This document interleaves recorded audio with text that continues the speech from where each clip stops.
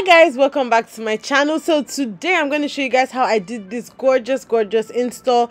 This is not a wig, these are clip-ins, and I'm going to show you guys how I finesse the clip-ins without leaving any hair out. So sit tight and let's jump straight into the video. Hi guys, welcome back to my channel. So today I have another video for you guys. I'm going to be showing you how I installed these clip-ins. Yes, this is not a wig, this is not a V-Power wig. These are clip-ins that I installed. So if you're thinking of getting clip-ins and you want to get a texture that does not match your own hair texture, you want to get a texture that's very much different from your own hair texture, I'm going to show you guys how you can still do that and achieve a very nice look. I did the crochet method at my roots, so I did not have to leave any hair out at all. All my hair is braided down underneath, so all my hair is very much protected. So I'm going to show you guys how I installed this, how I made the hair to look like this. So yeah, if you're not already subscribed, please go ahead and click that subscribe button down below. Turn on your notification bell so you'll be notified for when I upload my videos. And without further ado, sit tight and let's jump straight into the video. Okay, so the clip-ins are from AmazingBeauty Hair. I got 2 packs, 20-inch Jerry curly clip-ins. This is the stuff that comes in the box. So this is what the clip-in looks like when you take it straight out of the pack, as you guys can see. There are different clip-ins attached, different sizes for different parts of your head. So there is one with 4 clips, and then you have 2 with 3 clips, and then you have 3 with 2 clips, and then you have 1 with a single clip. So different lengths of clips for different parts of your head. So now I'm showing you guys what the clipping looks like when you define the curls versus when you take it out of the pack. So on the left we have the defined curls. I put mousse and brushed it through, and on the right you have the straight out of the pack look. So if you want a more natural looking curl, I'd advise you to define the curls like the way it is on the left. So now I'm showing you guys how I define the curl so that it will look like a more defined natural curl. So you want to spray some water, take some mousse, apply it to the clip-ins, take a brush and just brush the hair through.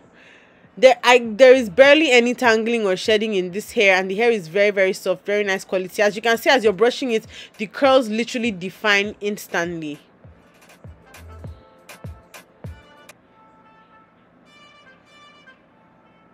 So I'm just bringing it closer so that you guys will see the curls. Look at the shine on the hair. Very nice, gorgeous, natural curl pattern. Like I said, this is the Jerry curly texture, 20 inches. So I went ahead and braided my hair down. You know I keep my hair in twists. So I braided my twist down and I hung all the clip-ins to dry on a hanger. Now I'm just going to tuck my twist in to create my base before I start to put in the clip-ins. So I'm just tucking everything in so it'll be nice and flat as I can possibly make it. So these are the clips. As you can see, you open them and close them to attach them to your hair. And I'm going to start just simply attaching them to my hair. As you can see, I'm standing in front of a 3-way mirror so I can see exactly what I'm doing and where I'm placing the clip-ins. So like I said, there are different lengths of clip-ins. You can use them for different lengths of your hair. Now I'm back again in my front mirror, my main mirror, and I'm gonna start putting the clip-ins on the sides, kind of like in the direction you would do if you're like getting a sewing. The direction that you will sew the weft in, that is the direction that I am attaching the clip-ins in. So I didn't really finish the back. I wanted to make sure that I was done with the front first. Then I go ahead and fill up any spaces in the back just to make sure that all the 2 packs of clip-ins, I'm able to use 2 packs of clip-ins and they are enough for me. So yes, 2 packs will be enough for a full head of hair. So now I'm done doing the front. I'm going to go in and just fill up the spaces in the back, and I ended up using all the clip-ins.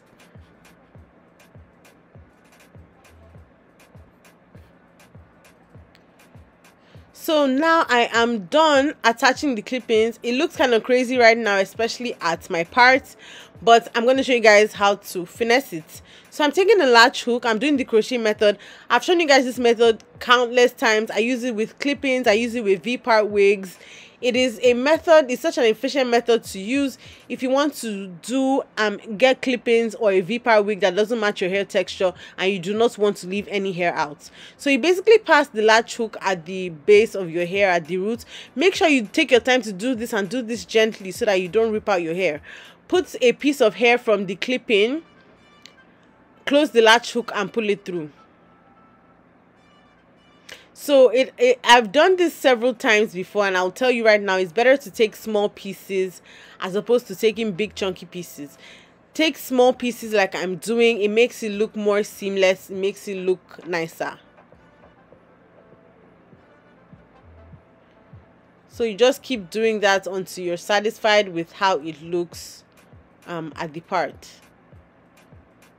As you can see, I've already done the other side, so I'm just showing you guys what to do with this side that I'm doing now. Like I said, be careful when doing this. Please take your time. This video is sped up.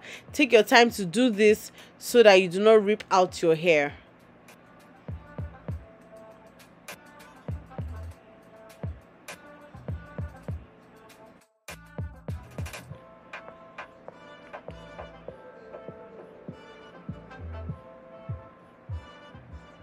Now, as I'm crocheting the little pieces into my my parts, the hair is gonna frizz up a bit, but that's okay. You can always go ahead and define the curls later at the parts. I'm gonna do that later on in the video. But now I am done. I'm fixing up my parts, so I'm just going ahead to like separate the hair because I wanted a little more volume. So yeah, I'm just doing some light separation so I have volume and still a good amount of curl definition.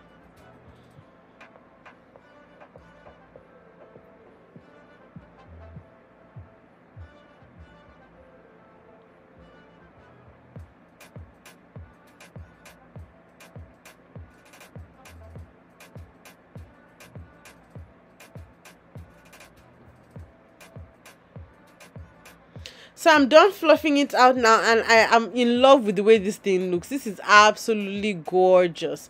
So as you can see, I'm taking my mousse and just defining some of the hair at my parts just to make it look nicer and more seamless. So yeah, I am basically done. I'm going to turn around so you guys will see how everything looks from different angles, and you see that this is very, very seamless. All the clippings are installed. You can't really see the tracks or anything like that. This is a very, very efficient method. So I went ahead and put on some makeup, and I'm going to show you guys the final look now. This is absolutely gorgeous. I love the curl pattern of the hair. Like I said, 20 inches jerry curly from Amazing Beauty Hair. The hair is incredibly soft, barely any tangling or shedding. I've reviewed hair from them before, and they always have good quality hair. So yeah, stay tuned to the end of this video for more info on where you can get the hair, and let me know what you guys think down below in the comment section.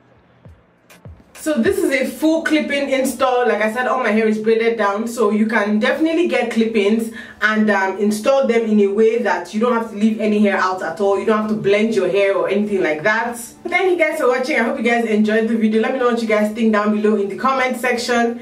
Like I said, these gorgeous, very gorgeous clippings are from Amazing Beauty Hair. All the information is going to be down below in the description box. Don't forget to like, comment, subscribe, and share. You can subscribe to my channel by clicking the subscribe button down below on my face on this side. Also, do not forget to watch my other hair videos on this side. I'll see you guys in my next video.